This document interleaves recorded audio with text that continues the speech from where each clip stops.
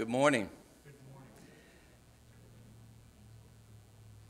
Appreciate everyone coming out this morning. Let us join in and worship our God. Following this song, we'll have our opening prayer. Lord, we come before thee now. At thy feet we humbly bow.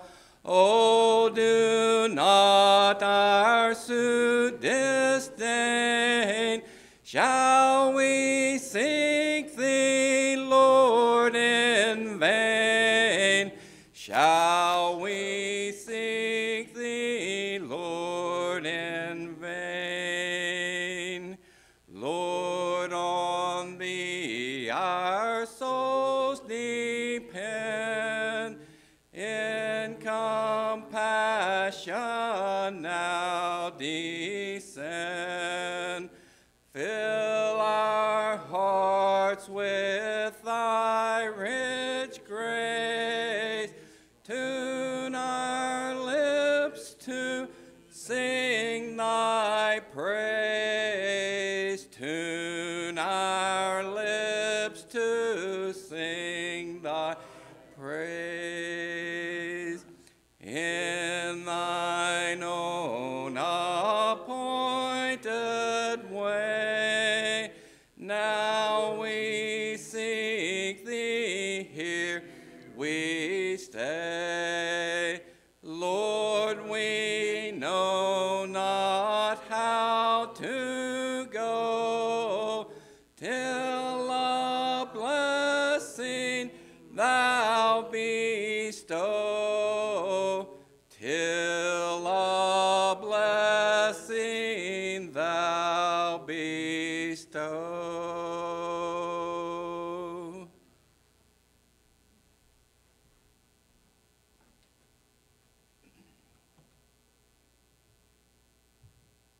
Let's pray. Dear Heavenly Father, we thank you for the wonderful day that you've given us to come out here and assemble to worship your word. We pray that you help those help those that are in need, and that they may make it to where they want to be spiritually and in physical health. We pray that those in their travels may make it to their destination safely. Thank you for sending your only Son to die on the cross for our sins. In Jesus' name we pray. Amen.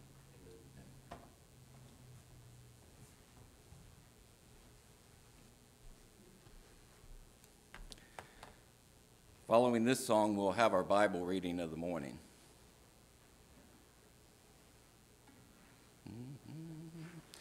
There is a place of quiet rest near to the heart of God, a place where sin cannot molest, near to the heart of God. O Jesus, blessed Redeemer, sent from the heart of God, hold us who wait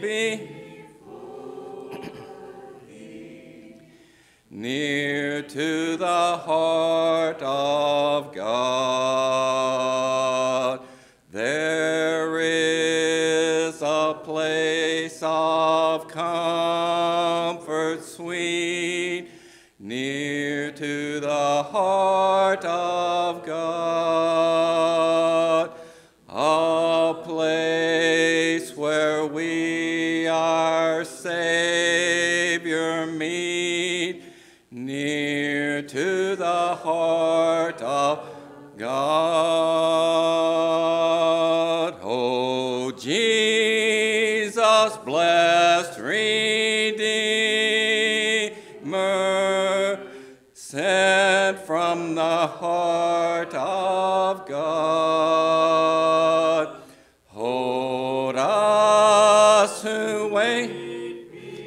for thee, near to the heart of God.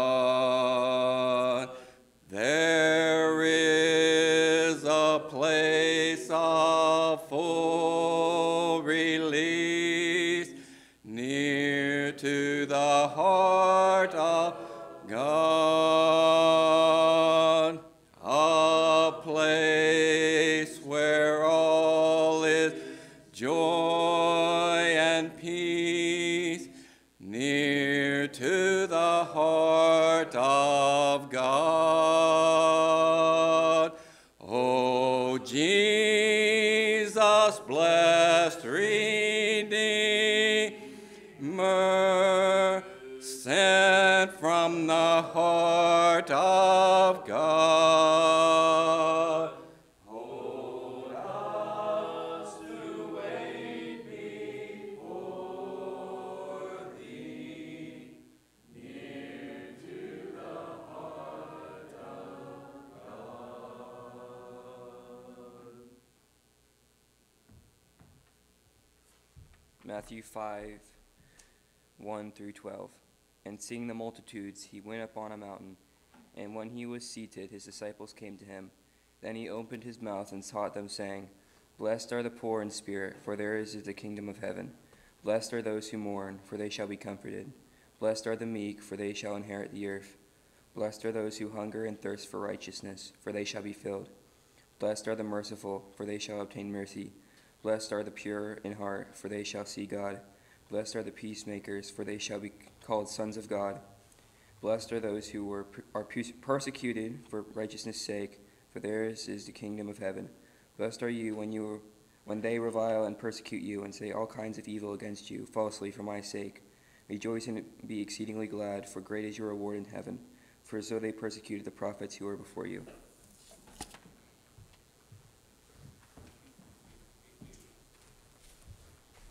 Good morning.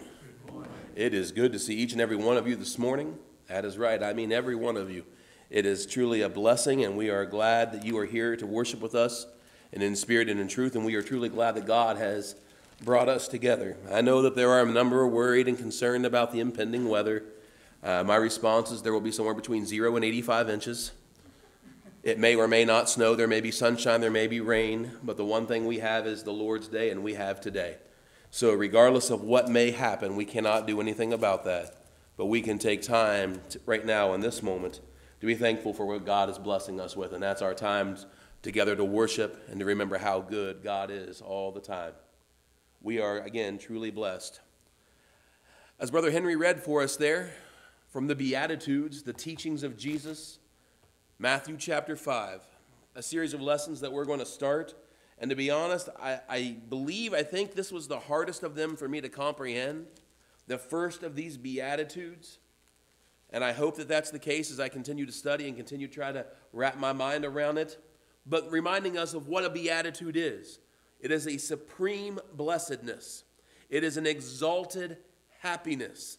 And any of the declarations of blessedness pronounced by Jesus in the Sermon on the Mount. These lessons that were brought to us, that's what a beatitude is. And the first beatitude that he mentions here is the one that he refers to as the poor in spirit. Just to read it in exclusively just in its own, it simply says, Blessed are the poor in spirit, for theirs is the kingdom of heaven. In Jesus' teaching and all the things that he did, this is the first thing that he talks about. Blessed are the poor in spirit. And even if we can't wrap our minds around those 6 words, look at the next part of that verse. For theirs is the kingdom of heaven. I don't know what your plan is this morning. I can't mention it for you. I can't decipher that for you. I can't even say that that's what I know your mission is. My mission in life, my goal in life, my end reward is that I have the kingdom of heaven. That's what we work for, isn't it? That's what we do our very best as Christians, to live our lives day in and day out, to have the great reward of the kingdom of heaven. At the end of our lives, at the end of all mankind, at the end of this world, at the second coming of Jesus, we all long to hear the words, Well done, good and faithful servant. great is your reward. That's what we want. That's what I would hope for. There are a lot of things in life that I would wish would happen for me. There are a lot of things that would be great to happen. It would be wonderful if somebody decided to leave me $1 million. It'd be great. But as great as that would be, and as rewarding as that would be, and all the things that I could first think that I would do with it, there's no way that I could value that $1 million more than I could value the kingdom of heaven as my greatest end reward. A free car cannot be greater than the reward of heaven. A beautiful free house, tax-free, no cost the rest of your life, cannot be worth more than the kingdom of heaven. No job, no possession, no earthly wealth could ever be worth more than the kingdom of heaven if we're a Christian. And that's what he's going to talk about when he says, the blessed are the poor in spirit. The humbleness that you find that whatever you have, whatever you're blessed with here on earth, whatever you receive, whatever possessions you have, you consider that minute, nice, thankful, but insignificant compared to the reward of heaven. Do you want to go to heaven this morning? That's a scary sound, the sound of silence when you ask, do you want to go to heaven? Do you want to go to heaven? Do you want that to be your reward? Do you want that to be your ultimate claim in life? I hope that that's our goal together this morning. As we look at what it means to be blessed are the poor in spirit, so that our reward is their reward, which is the kingdom of heaven. Let us go to God in prayer as we begin this morning. Most gracious Heavenly Father, we love you and we praise you. We thank you for the beautiful day that you've blessed us with. Father, we thank you for the opportunity of life that we have all had today. Another chance this morning, Lord, to live, to serve, to do your will, to follow your way, to come closer to a knowledge and understanding of who you are. Father, we pray that we'll remove all the outside world distractions right now. Father, we all have valid concerns and worries and wants in our life. But Father, nothing compares with you. You are the great I am. You are the creator of all things. And Father, may we look to you as that way. As we remember that you'll forgive us of our sins. You'll remember them no more. You'll forget the mistakes, the sins, the failures, the moments when we are not who we ought to be. Father, that if we come to you with a true broken heart, to want to be like you, to want to follow your way, to want to be in your stay, Father, that you're willing to be just and faithful to forgive us of all those mistakes. Father, we're thankful for a Jesus that loves us and that gave his life for us. We're thankful for a Father that's willing to look past our faults. And Father, we pray that for the next few moments that we'll have our minds focused around your word, your influence, your impact on our lives. Father, we pray that everyone would be able to hear you speak to us through your word, not listening to the words of myself, but listening to your word, listening to your words speak to them. And Father, whether they be Christian or a non-Christian, Father, that they'll be obedient to your word today, that they'll find their way to take courage to make the changes they need to make, to step forward and say, Father, I choose you. I choose Jesus over everything else. My fears, my worries, my concerns can all be answered by you, Father, and I can find comfort in you. Let that be our decision this morning. For anyone who's needing your love, your compassion, as we all do, allow them to have the courage, if they need to come to you today. And it's in your Son's name we do pray, and amen. When you look here at the Beatitudes, and I've mentioned this it's been about a month ago now or more, then I did this introductory lesson to the Beatitudes. You know, there's a lot of things that are very impressive about how Jesus begins this ministry. And I wanted to go back and talk about it for just a moment. Luke chapter 2, verses 4 through 7. And Joseph also went up from Galilee, from the town of Nazareth to Judea, to the city of David, which is called Bethlehem, because he was of the house and the lineage of David, to be registered with Mary, his betrothed, who was with child. And while they were there, the time came for her to give birth. And she gave birth to her firstborn son, and wrapped him in swaddling clothes, and laid him in a manger, because there was no place for them in the inn. This meager, this humble beginnings for Jesus. Jesus' life begins off not as we would all like to think the King of Kings, the Lord of Lords would begin. He starts off by being born, and he has to be laid in a manger because there's no place in the inn to stay. That's the humble beginnings of Jesus. And then you get to Luke chapter 2, verses 46 and following. And after 3 days, they found him in the temple, sitting among the teachers, listening to them and asking them questions. And all who heard him were amazed at his understanding and his answers. And when the parents saw him, they were astonished. And his mother said to him, "Son, why have you treated us so? Behold, your father and I have been searching for you in great distress."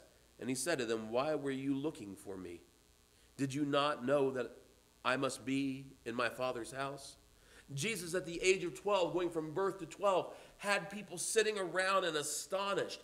He was asking them questions. They were asking him questions, and they marveled at his wisdom. We have a gap that we don't find filled for almost 18 years. Can you imagine, and I never thought about it till I was preparing this, what did those men who were there, who witnessed this, do for the next 18 years? After they were astonished and amazed at this young man's teaching. This would have been something they more than likely would have gone back to their hometowns and talked with their neighbors and with their family. I saw a 12-year-old today that blew my mind away, completely enthralled. They would have gone back and talked about how this young man marveled them, changed them, blew them away, made them sit back in awe of what he knew. And for 18 years, that was an impression that he left upon them. He would have still gone back over the years to go to this feast, to go and do what he needed to do. But the amount of people that left there to go speak about Jesus. What a humble beginning. Matthew chapter 3, verses 13 and following. Then Jesus came from Galilee to the Jordan to John to be baptized, and John would have prevented him, saying, "I need to be baptized by you, and do you come to me?" And Jesus answered him, "Let it be so now, for thus it is fitting for us to fulfill all righteousness." Then he consented. And when Jesus was baptized, immediately he went up from the water, and behold, the heavens were opened to him, and he saw the Spirit of God descending like a dove and coming to rest on him. And behold, a voice from heaven said, "This is my beloved Son, in whom I am well pleased." Jesus coming and asking someone else to be a servant to him so that he could begin his servanthood. He says, "I need to be baptized by you." Jesus with humble beginnings. Jesus approaching John the Baptist, and John the Baptist quarreling almost within himself. "I don't need to baptize you. I need to be baptized by you." And immediately we read there, Luke chapter 4, Jesus left, full of the Holy Spirit, and returned from the Jordan. And he was led by the Spirit into the wilderness for 40 days, being tempted by the devil. And when he ate nothing during those days, and when they were ended, he was hungry. He was tempted by Satan for 40 days. And then we read of the temptations that follow him.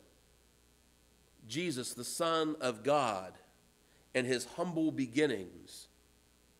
40 days in the wilderness by himself, being attacked, came at by Satan, being put under, by being pressed by Satan, by constantly just that, I can imagine in my mind, the rigor that he went through and the forces that he felt and the pain that he went through. Have you ever tried to fast before? They have this thing called intermittent fasting, where you try to fast for a certain period of time because it's healthy for you. They want you to do 12 hours, but after 12 hours, the next 4 hours are the healthy part. If you can go 16 hours. Have you ever willingly went 16 hours without food? I'm a big man. That's miserable. I try. I try to do it for my health. I've tried to do it. I'm impressed by people who can. Can you imagine going 40 days with no food? And the weariness that that might place upon you. That's what Jesus did to humble himself, to show how much he loved and cared for each and every one of us. And Jesus returned in power of the Spirit to Galilee, and he reported, and a report about him went out through all of the surrounding country, and he taught in their synagogues, and being glorified by all. Jesus went about teaching, healing, helping, and encouraging. And that's what brings us to this lesson, this very powerful lesson from Matthew chapter 5, and in verse 3, blessed are the poor in spirit, for theirs is the kingdom of heaven. So what does it mean, blessed are the poor in spirit? Well, I want you to join with me in listening to this. This was written by Albert Barnes and some of the other brethren who worked on this. Was one of our commentaries from the office. To be poor in spirit is to have a humble opinion of ourselves. To be sensible that we are sinners and have no righteousness of our own. To be willing to be saved only by the rich grace and the mercy of God. To be willing to be where God places us, to bear what he lays on us, to go where he bids us, to die when he commands, to be willing to be in his hands, and to feel that we deserve no favor from him. Let's make that maybe where it's a little bit easier to see and wrap our minds around. It's to have a humble opinion of yourself. The second thing he says is to understand and acknowledge that we are sinners, that I have fault, mistakes, errors, that I've gone against the moral code of God, that I've done things that are against what he wishes, that we are not righteous of our own doing. There's nothing about me that's righteous. I was made in the likeness of God, just as you were made in the likeness of God. But we all have what? Sin that's come into our lives. We are saved by God's grace and God's mercy. Nothing that I do. We have to be willing to be where he places us. God is going to use us in ways and give us abilities to do things, but we have to be willing to use what he gives us. As a former teacher, as a band director, nothing was worse to me than seeing a student with all this ability, all this potential, all of this talent, and they wasted it. We have to be willing to go where he sends us. You know, I immediately think of Job as soon as I hear that. Job, go to the city of Nineveh and cry out against it because they are vexing me. They're against everything that I stand. Nope, not doing it, God. I don't want to. Accept finality of life when he decides. Be willing to do his work. And to feel that God does not owe us anything. I just typed that in the Google search to find out what it said. What does God owe me? There are a lot of opinions by a lot of people that think God owes them a lot. There really are. There are people out there who think God owes them. We sing that song, Follow Me. And in that song, number 150 in our songbooks, I'm worth a lot to you, God. Don't you see everything I've done? Don't you know who I am? God, don't you see me? But God, through Jesus, his son, in this teaching in Matthew chapter 5, this Sermon on the Mount, he talks about the poor in spirit. And he talks about the humility that you must have. A humble opinion of ourselves. The greatest among you shall be your servant. Whoever exalts himself will be humbled, and whoever humbles himself will be exalted. Matthew chapter 23, verses 11 and 12. If you try to exalt yourself, you try to put yourself on that pedestal, God is going to bring you down. And if you'll humble yourself, for theirs is the kingdom of heaven, the poor in spirit, he says you will be exalted. Luke chapter 14 and verse 11, for everyone who exalts himself will be humbled, and he who humbles himself will be exalted. Humble yourself, James chapter 4 and verse 10, before the Lord, and he will exalt you. The humbling opinion of yourself is if you'll humble yourself, not think too high and mighty of yourself, not put yourself up on a pedestal, he says, then God will lift you up. And theirs will be the kingdom of heaven. That'll be their reward. He says you've got to be humbled. When he talked to those men there at the age of 12, when he was around them, they were wise men. They were teachers. They were priests. They were scribes. They were Pharisees. They were the men of the law, and they knew things. Jesus is talking to the blue-collar everyday workers. Today we would call them the middle class or the lower middle class, or we would call them those who are stricken with poverty. He wasn't speaking to the priests. He wasn't speaking to those who thought they were full of themselves. He was reminding everyday people, everyone who was there, follow me. Humble yourself. Don't think too much of yourself. And the second thing he mentions is to understand and acknowledge that we are sinners. Have you ever told somebody how perfect you were before? Seriously. Have you ever told somebody about how flawless you are? And how you need to be more like me. Don't you see? Don't you see how great I am? Don't you see how amazing I am? Well, first of all, that's not humble. That's not humility. That's arrogance. To understand and acknowledge that we are sinners. Romans chapter 3 and verse 23, for all have sinned and fall short of the glory of God. Romans chapter 6 and verse 23, for the wages of sin is death, but the free gift of God is eternal life in Christ Jesus our Lord. And in Romans chapter 7 and in verse 24, Paul says, wretched man that I am, who will deliver me from this body of death?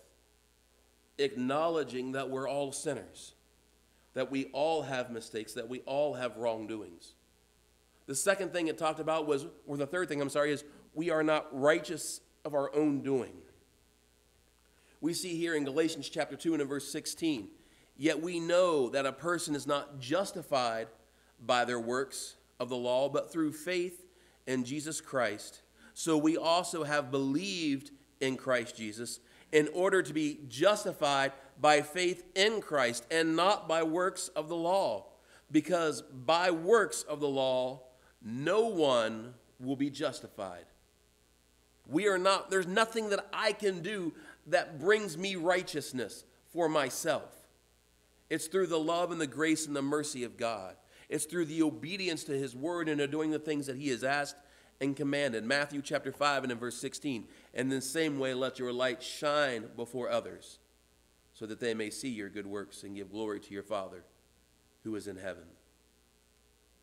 Church, he says, the poor in spirit, the humbled, the ones who acknowledge their sin and understand that they need help, the ones who think that they're not doing it on their own, the ones who understand that the righteousness is not because of what they do. He says theirs is the kingdom of heaven. We are saved by God's grace and mercy. Something ever good happen to you on a daily basis? And when something good's happened to you, you're like, oh, hallelujah, praise Jehovah. Things worked out for me. I can't believe it. Things just worked out the right way today.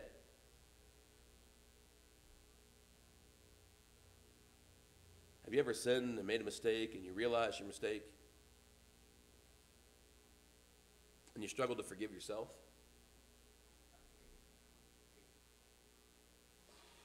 You struggle to forget the thing that you did? You struggle to let go of the error that you made? We are saved by God's grace and God's mercy. And if our Father in heaven is willing to forgive us, shouldn't we be willing to forgive ourselves? If God is going to allow us through faithful obedience and a contrite spirit and a broken heart to come to him and say, Father, please forgive me. And we know that he has promised that he will give us grace and mercy. Shouldn't we be willing to do the same thing for myself? Shouldn't I be willing to forgive myself, to learn from that, to grow from that? We are saved by God's grace and God's mercy. For from his fullness we have all received grace upon grace. For the law was given through Moses, but grace and truth through Jesus Christ. John chapter 1, verses 16 and 17. But we believe that we will be saved through the grace of our Lord, or of the Lord Jesus, just as they will. We believe that through grace we will be saved. Through his mercy we will be saved. For by grace you have been saved through faith, and it is not your own doing, taking that with our previous point that we pointed out, that it's not our own righteousness, nothing that we do. It is the gift of God, not a result of works, so that no one may boast. Ephesians chapter 2, verses 8 and 9. I have been saved. I have salvation through the grace and the mercy of God, not because of anything good that I do. We must be willing to be where he places us. And church, that's hard. Because there are often times that we have abilities, we have talents, we have skills, we have the ability to do these things. And we're like, no, I don't want to take that on. I don't want to do that. Can't somebody else pick up that and do it? Now, there are varieties of gifts, but the same Spirit. And there are varieties of service, but the same Lord. And there are varieties of activities, but it is the same God who empowers them all and everyone. To each is given the manifestation of the Spirit for the common good. God places us. God gives us. God shows us. God directs us. God enables us. But sometimes we say, no, don't use me like that. No, don't let me do that. God, please pick something else. Please pick someone else. Sound like Moses to anybody else besides me? I'm not eloquent in speech. Lord, I can't do it. God, I can't do it. I'm standing before a bush that's on fire but not burning. My shoes are off because it's holy ground, but I'm telling God I can't be used. That magnificent power before Moses, and Moses is still saying, I can't be going to that place, God. You can't send me before Pharaoh. You can't expect me to do that. When are we going to start having faith that the God of all creation has given us each a place to be, to do a work that he has enabled us to do, that we have the skills and talents provided by him, if we will only allow him to be willing to use us where he places us? 1 Corinthians chapter 12 and in verse 12, for just as the body is one and has many members, and all the members of the body, though many, are one body, so it is with Christ. We are all members of the same body. We all have somewhere that he places us to do good work. Will we allow him to work through us? Because those are the ones, the poor in spirit, that will receive the kingdom of heaven. To go where he sends us. To go where he wants me to go. It's hard sometimes to go where you don't want to go. Sometimes we get forced in going places that we don't want to go. Sometimes we feel like we're forced to do things we don't want to do. Look at what it says in the scripture. And he said to them all, or said to all, if anyone would come after me, let him deny himself and take up his cross and follow me. He's going to send us somewhere to do a work of his choosing. It takes a lot of humility to go where somebody else wants you to go when you don't want to. But are you willing to go where he sends you? My sheep hear my voice, he says in John chapter 10 and verse 27, and I know them.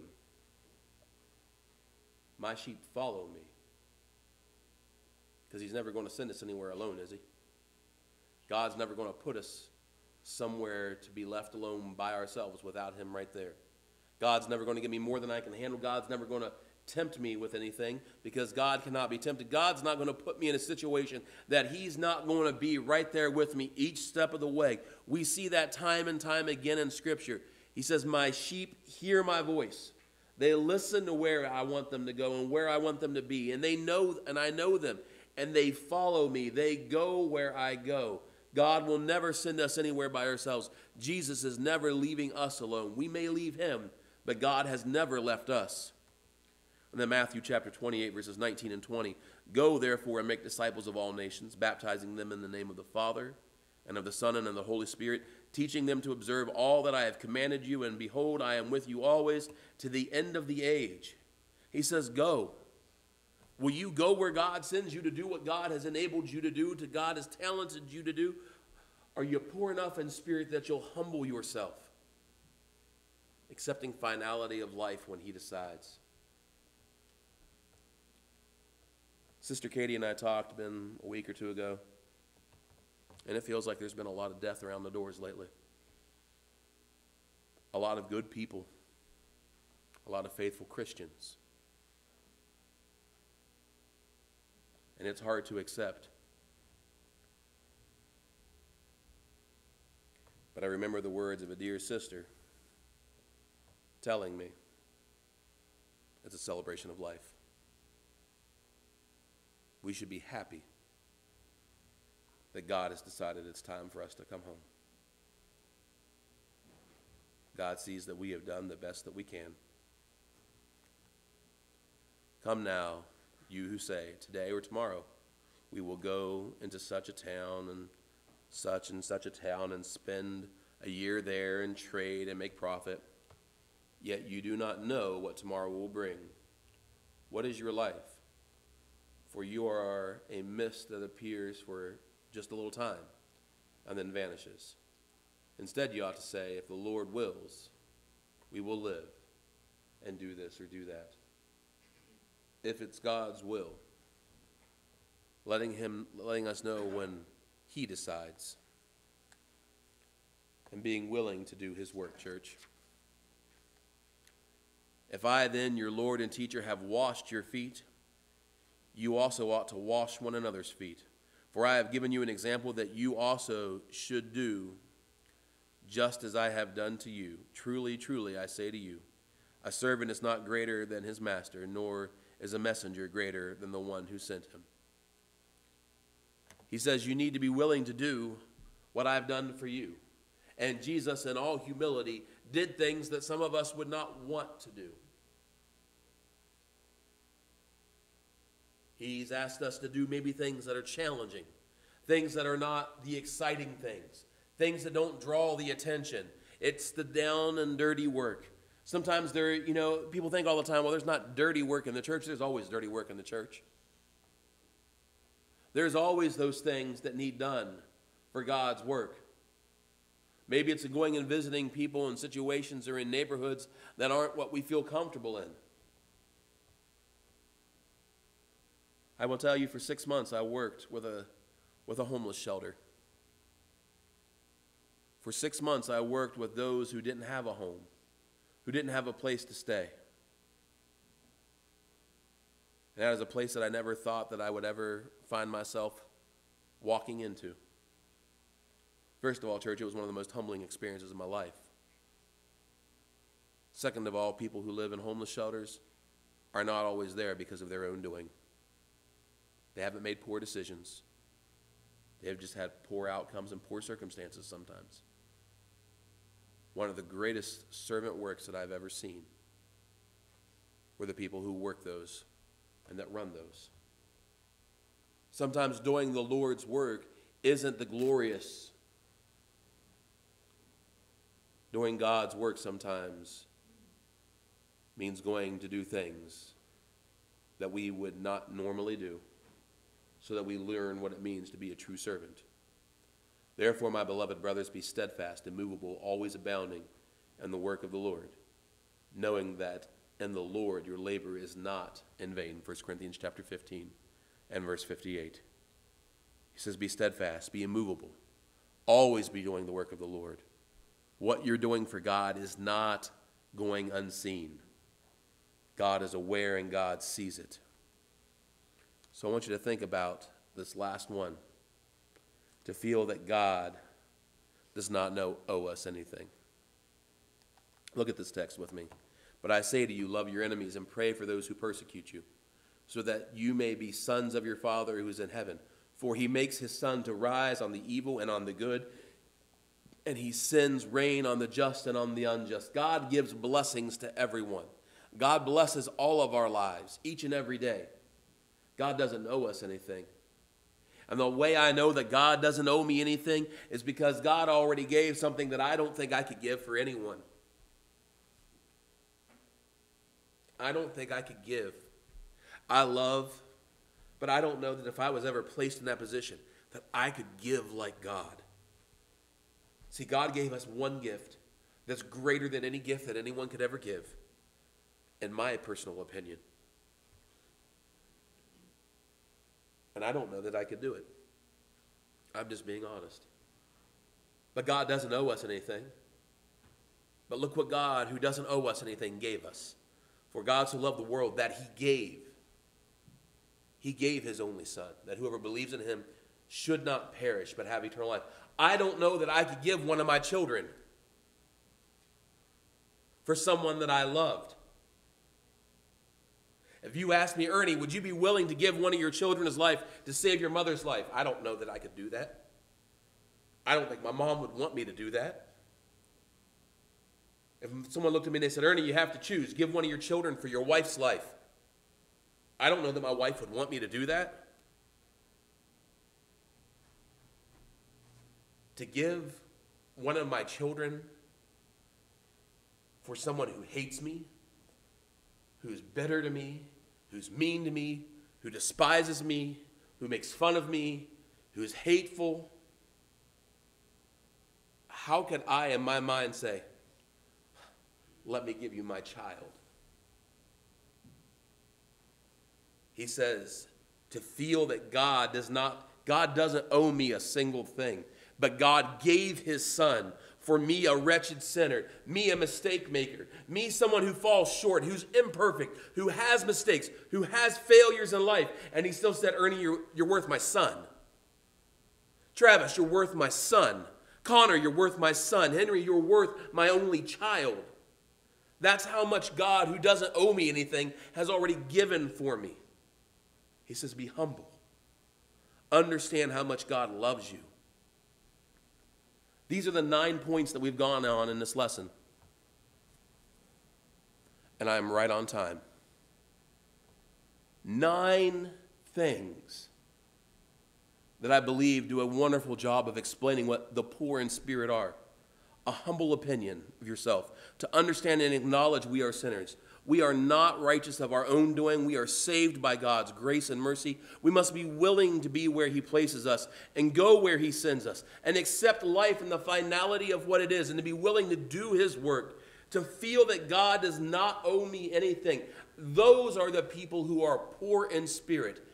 Blessed, happy are those who humble themselves to understand the mighty power of God and the majesty of God and how much bigger he is than any earthly possession you could ever have, because theirs is the kingdom of heaven. Church, that's the poor in spirit. That I'm not caught up on the worldliness. I'm willing to give any of this for God. The rich young ruler, what does he say? Go and sell all that you have and give it to the poor. Make yourself poor in spirit. Be blessed. Be happy that you're meeting their needs, that you're taking care of them, that you're not caught up on the worldly things. And he says, and follow me. Who's going to walk out of here this morning like the rich young ruler and go away because you have many possessions and you're not willing to be humbled for God? Are you listening? That's a hard thing to do. To be willing to give it all to God. Church, I'm being honest, I don't know if I could do what God asked when God said, I gave my son.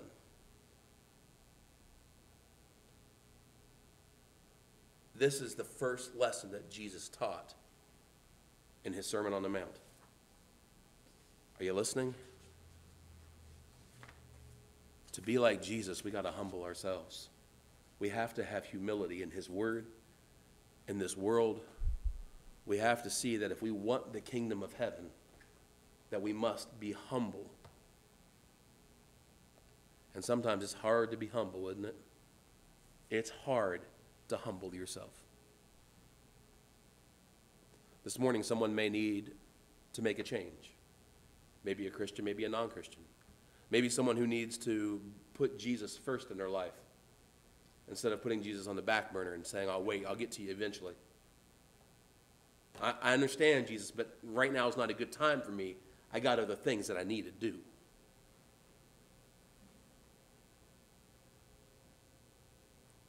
Will you put Jesus first today?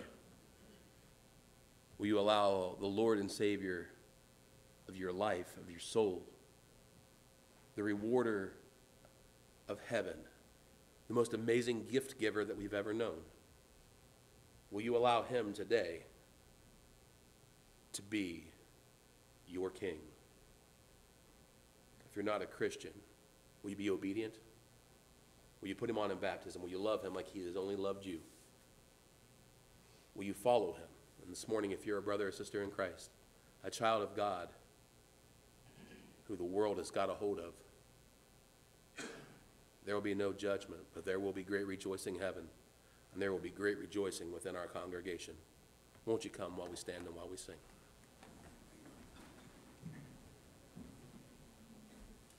Days are filled with sorrow and care. Hearts are lonely and drear. Burdens are lifted at Calvary. Jesus is very near. Burdens are lifted at Calvary. Calvary, Calvary. Burdens are lifted at Calvary. Jesus is very near.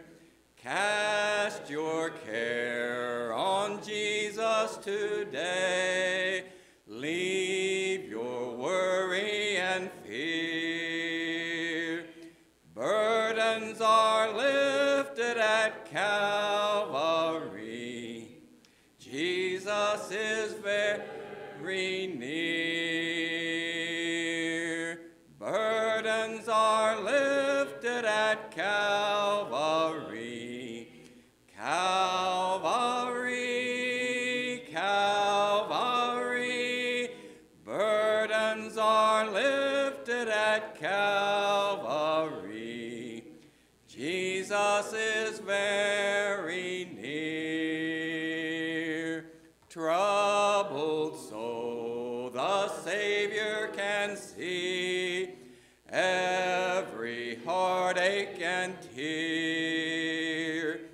Burdens are lifted at Calvary. Jesus is very near. Burdens are lifted at Calvary. Calvary, Calvary. Burdens are lifted at Calvary. Jesus is very near. Be seated, please.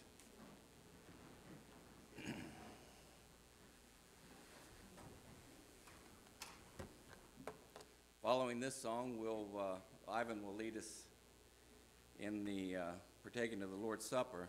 If you did not pick up the emblems, if you'll raise your hand, Edward will see that you get them before Ivan comes to the pulpit.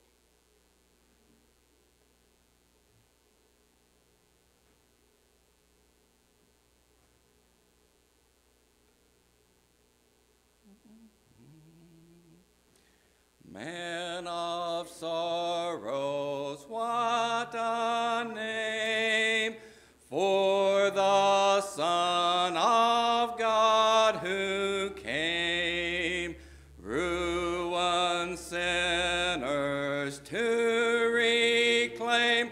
Hallelujah, what a Savior, guilty, vile, and helpless we of God was he, full atonement. Can it be?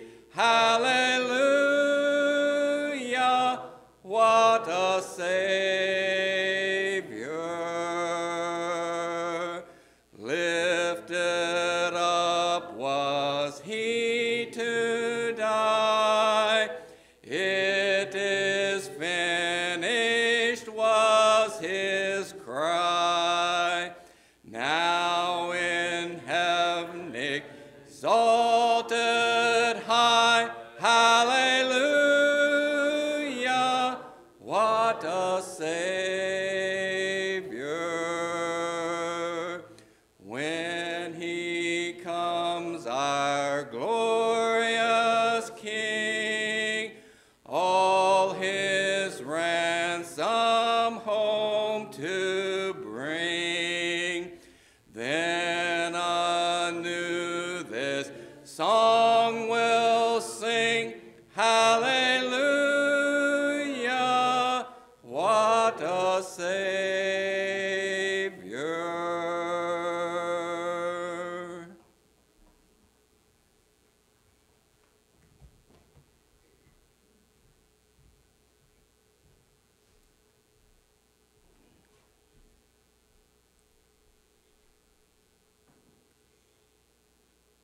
Today, we live a life of luxury here in the United States. Things don't always go the way we plan them. For me, I work on my car. And I go out and I raise the hood and I look at it. There's not much room there, and I say to myself, you know, the engineer that built this doesn't have to work on these. I just can't get, he didn't give me room to get it right. As God created the world, we find in Ephesians, first chapter, that he had to plan for this world when he created it. He knew it was a possibility of corruption. He knew that he needed a way to repair it. So he sent Jesus. He planned for Jesus to come before he created this world. I don't know why that he did it in the way of sacrifices. That's one of the things that God didn't tell us. But from the beginning, he's required man to make a sacrifice so that when he made his, we could understand what a sacrifice was. Jesus, when he came to be that sacrifice. He left heaven to do it. He wanted us to understand exactly what Jesus was doing when he died upon the cross. As Jesus was preparing for the cross before his crucifixion, he instituted this supper so that we would understand that he is our Savior. He had left us this memorial, the bread and the fruit of the vine, in representation of his body and his blood that he gave in that sacrifice. We'll partake of the bread now, remembering his body upon the cross. Let us bow. Our Father, we come before you thanking you for Jesus. Father, you've given us the Bible to explain what a sacrifice is so that we can understand, Father, how great was his sacrifice so that we could be servants of yours, that we could worship you. And Father, we have that hope with you in heaven. Be with us now if we take of this bread in memory of his body. Amen.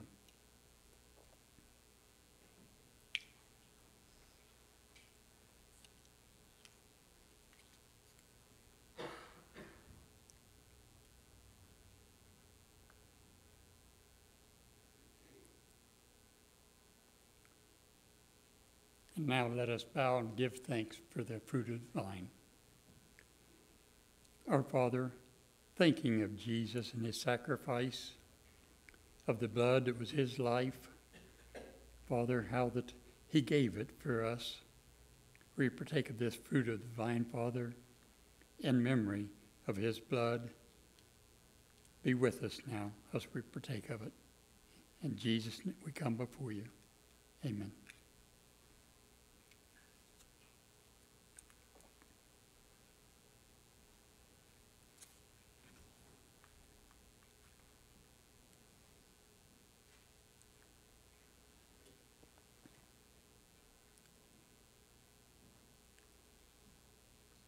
As we're worshiping God here this morning, we read in the scriptures how that the early disciples of Jesus gave of what they had.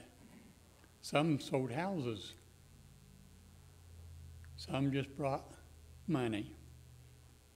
But they brought it for the use of the church, how it was needed. We find that it was to be used for helping other Christians. James tells us to do good to everybody, but especially those in the church. We find it to be used for those that preach the gospel. God tells us that the oxen were permitted to eat of the grain that they were threshing for the people.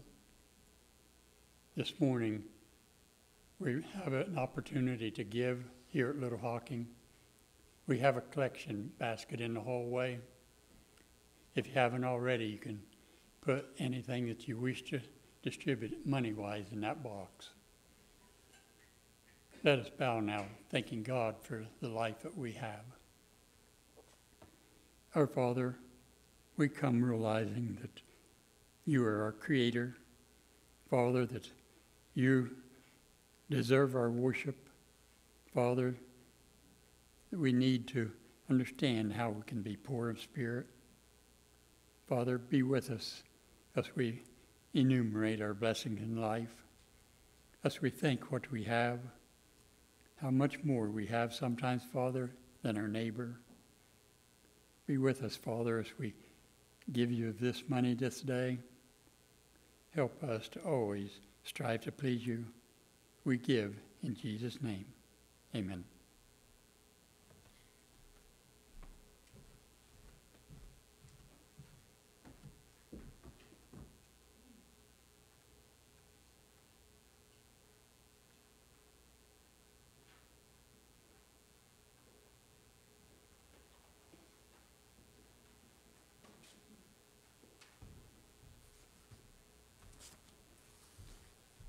Good morning.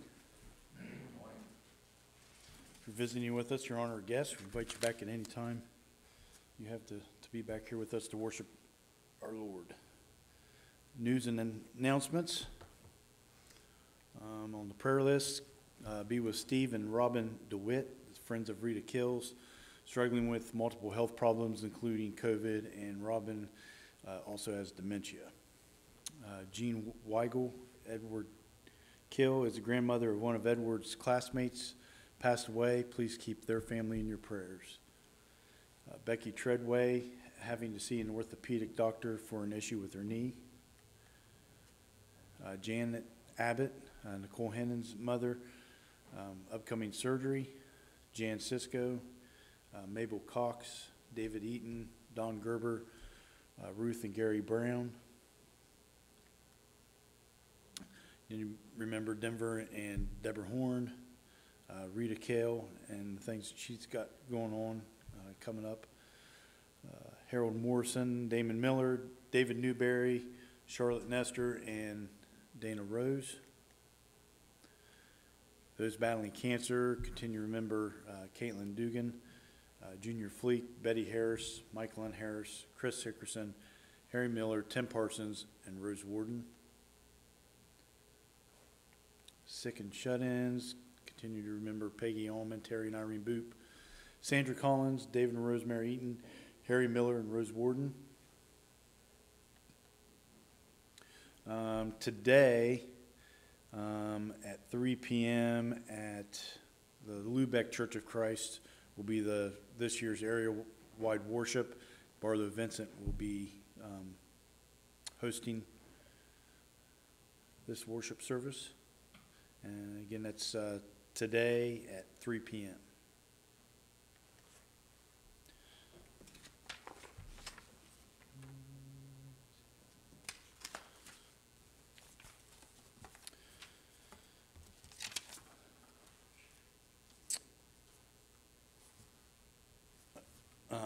This is Eva Cal's sister, Pat Brownrigg.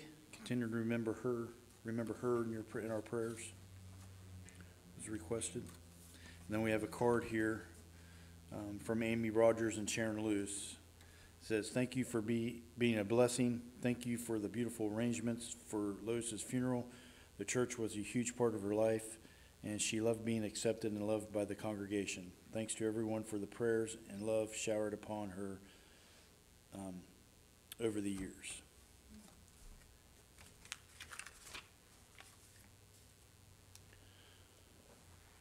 Is there any other, anything else needs to be announced for sick or anything? So remember, Sunday evening services tonight at 5 p.m. here at the building. And again, our Wednesday Bible study at 7 p.m. And then in case of inclement weather, since we're supposed to get a bunch of snow today, we will cancel services when the Washington County Sheriff's Office sets a level 2 or 3 emergency. For Sunday AM services, decision to cancel will be based on information at 8 p.m. on Saturday. A robocall will be made at that time. If levels are set after 8 p.m. on Saturday, the robocall will be made at 8 a.m. on Sunday morning. For Sunday PM services, decision to cancel will be based on the information at 2 p.m. A robocall will be made at that time. For Wednesday Bible study, the decision to cancel will be based on the information at 4 p.m. and a robocall will be made at that time.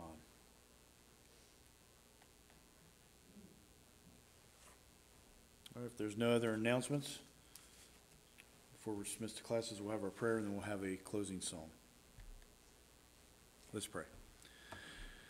Dear Heavenly Father, we thank you so much for this day you've given us, another day to be able to come here this first day of the week to worship you, sing praises to your name, and just pray that the things we've done here this morning were pleasing in your sight. And just pray that as we're here that we can worship you in spirit and in truth. And we thank you so much for the fellowship that we have here. It's a blessing to come here each Sunday and any time that we have throughout the week to be here to get encouragement and to uplift us so we can persevere through each week. We thank you now for the blessings that you give us. We pray that you be with each of those that were mentioned on the sick list and on our prayer list, and just pray that you continue to be with those who have lost loved ones, and just pray that we can be a comfort to them in this struggling time for them. We ask you now to be with us as we go to our classes. Just pray that we can listen and apply the things we learned this morning to our lives, and just pray that we can be that light to those we come in contact with for you, Lord. In Jesus' name we pray. Amen.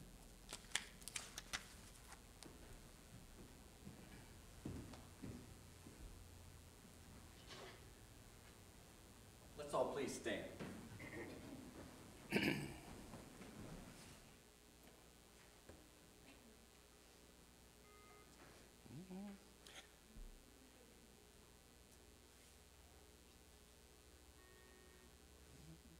There is a name I love to hear, I love to sing its worth. It sounds like music in mine ears, the sweetest name on earth. Oh, how I love Jesus. Oh, how I love Jesus. Oh, how I love Jesus, because he first loved me. It tells me of a Savior's love, who died to set me free. It tells me of his precious blood, the sinner's perfect plea. Oh, how I love Jesus. Oh, how I love Jesus. Oh, how I love Jesus, because he first loved me. You are dismissed.